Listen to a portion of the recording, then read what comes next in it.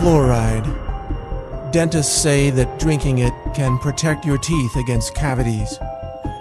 Cities and towns all across the world actually dump it into the water supply, hoping to indiscriminately medicate the population through their tap water faucets. The official story on fluoride sounds wonderful. Drink the stuff and you won't get cavities, we're told. It's a nice story. But there's another side to this story, the side you're never told.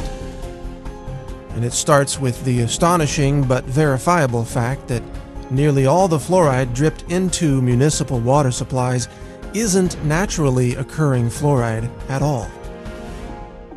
In fact, it's actually a combination of hexafluorosilicic acid and sodium silicofluoride.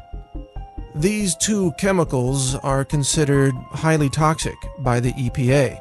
They're actually classified as hazardous waste, and when packaged for transportation, they must be labeled as poison and handled by workers wearing industrial safety gear. So, what are hexafluorosilicic acid and sodium silicofluoride, and where do they come from? That's the part of this story that you probably won't believe. That is, not until you check it out for yourself.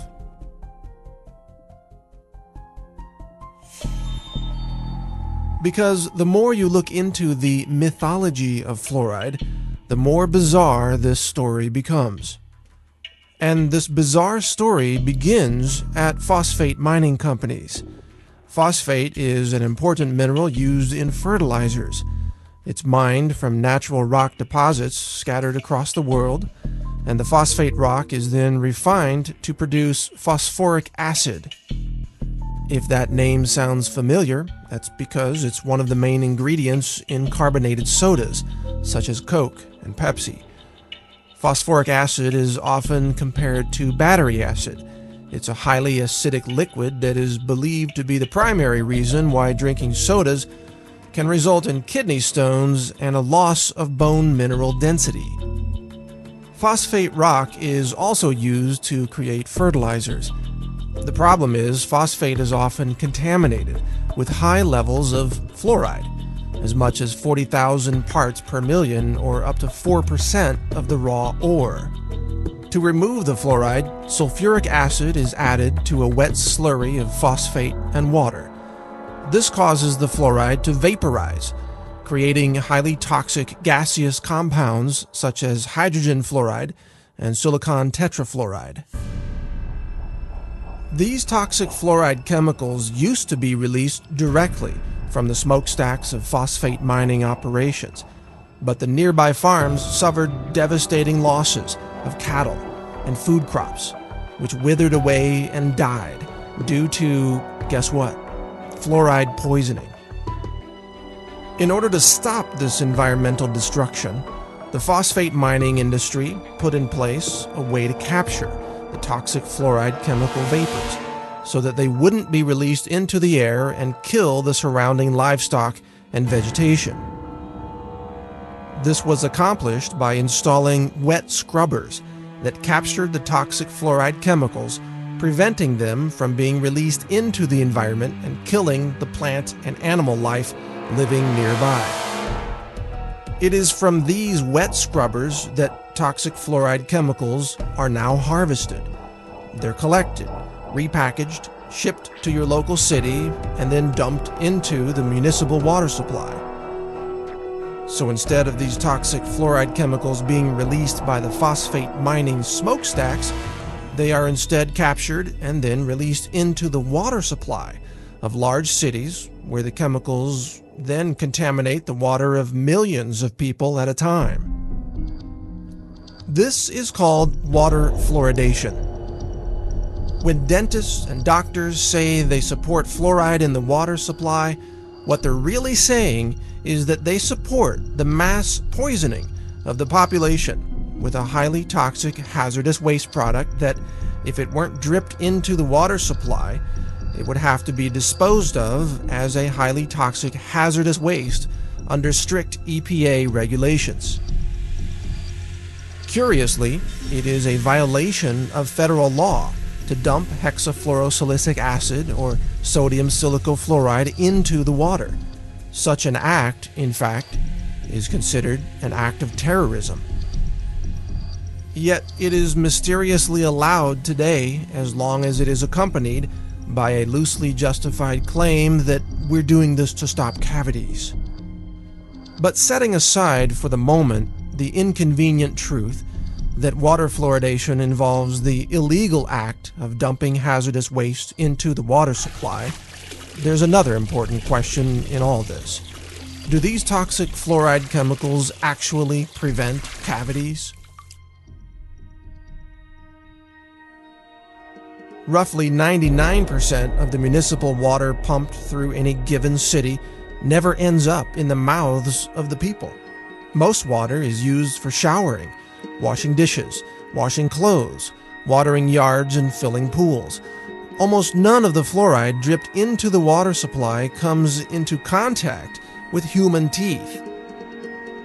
It does, however, end up downstream, where it contaminates rivers, streams, and ultimately the oceans of our world.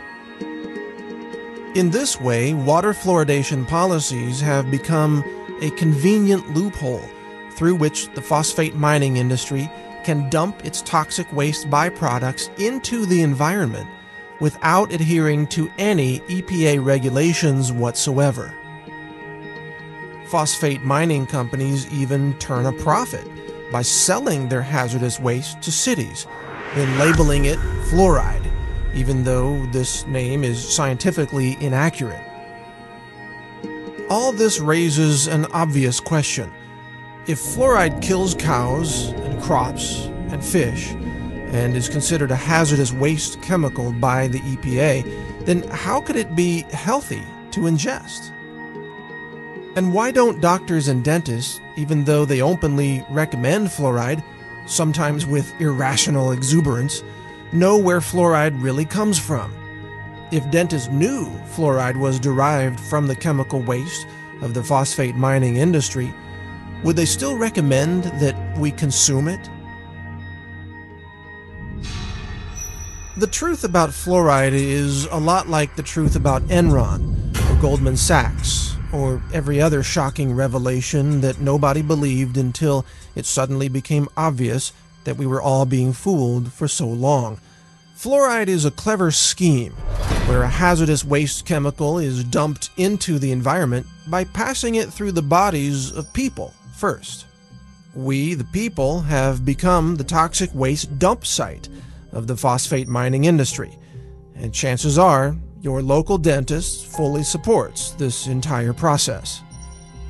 Over the last several decades, an astonishing 24 studies have established a statistical link between fluoride exposure and low IQs in children. One study conducted by the Center for Endemic Disease Control in China found that each additional milligram of fluoride detected in every liter of a child's urine was associated with a 0.59 point decrease in their IQ score. Another study found that fluoride exposure slashed the number of children achieving high IQs by more than 70%. It shouldn't be surprising, of course, to learn that consuming a hazardous chemical might impair brain function. Water fluoridation, it turns out, may be the root cause of the alarming drop in academic aptitude among children in first world nations. Historically speaking, the mathematics that were taught to 8th graders in the 1950s are now college-level courses in 2011. Maybe the reason why Johnny can't read or spell is because Johnny's been drinking too much fluoride. So I have 3 bits of advice for you. First, for your dental needs, always seek out a holistic dentist who understands the toxicity of fluoride and mercury. They will advise you not to drink toxic fluoride chemicals from your tap water. Secondly, don't drink unfiltered tap water.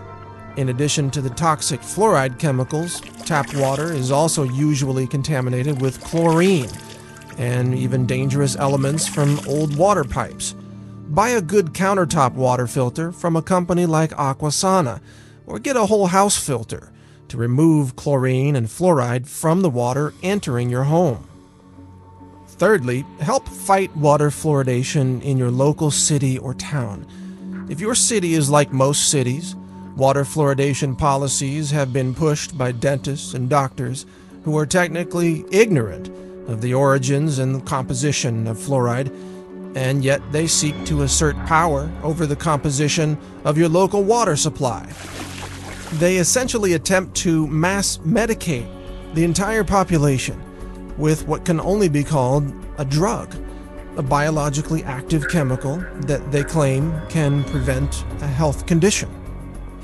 And yet, has this drug called fluoride ever received FDA approval as a drug? Have the individual members of the population been individually assessed for their need for such a drug? Have medication doses and drug interactions been considered? Has anyone even been written a prescription for this drug? The answer is no.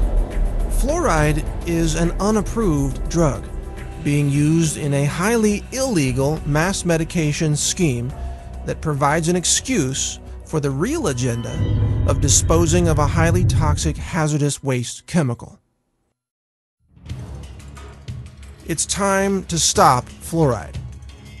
Demand an end to fluoridation in your local cities and towns. Call for those who purchase and handle fluoride to stop what they're doing. Question the safety of these toxic chemicals being dripped into the water supply. These are actions that endanger the public. They could be called acts of terrorism. And publicly shame the doctors and dentists who have taken part in this mass chemical poisoning, causing untold harm to populations all over the world. Help us stop the fluoride poisoning of our world. Learn more at naturalnews.com. Join the Facebook group No Fluoride. See more videos about fluoride at naturalnews.tv. Visit fluoridealert.org and other anti-fluoride websites that are working to end the fluoride poisoning. Together, with your help, we can end the era of fluoride in our world and protect our children from this industrial poison. Thank you for listening. This is Mike Adams, the Health Ranger, reporting for naturalnews.com and the nonprofit Consumer Wellness Center.